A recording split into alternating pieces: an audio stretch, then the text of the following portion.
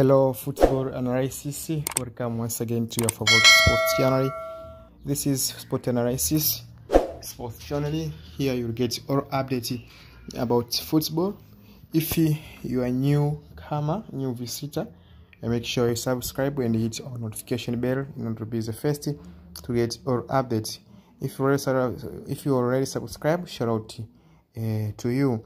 So I'm here today to share with you about the update from Kaizer Chiefs management. Remember that now Kaizer Chiefs on the drop of trophies, but they face different player in order to boost their squad toward the ongoing and the new season of 24-25.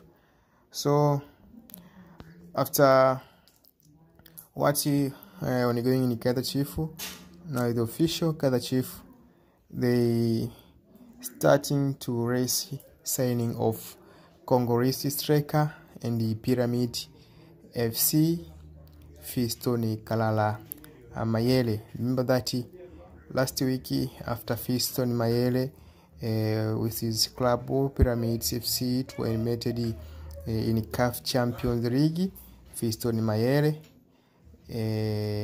was sent letter to Pyramid FC to break up with his contract, and now it is official. After that report, after that news, Kaizer Chiefs they start a race to make sure they won the signing of this player.